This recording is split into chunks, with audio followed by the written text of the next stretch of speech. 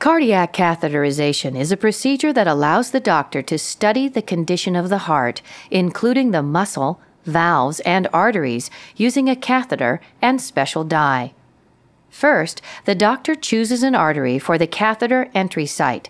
Most commonly, an artery in the groin area of the leg is used. However, an artery in the bend of the elbow may also be used. Once the area is numb, the doctor will insert an introducer, which is a thin plastic tube, into the artery.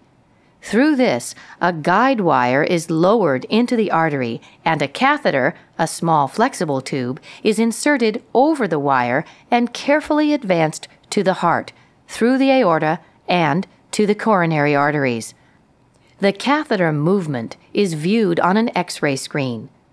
Once the catheter reaches the coronary arteries, dye is injected into them.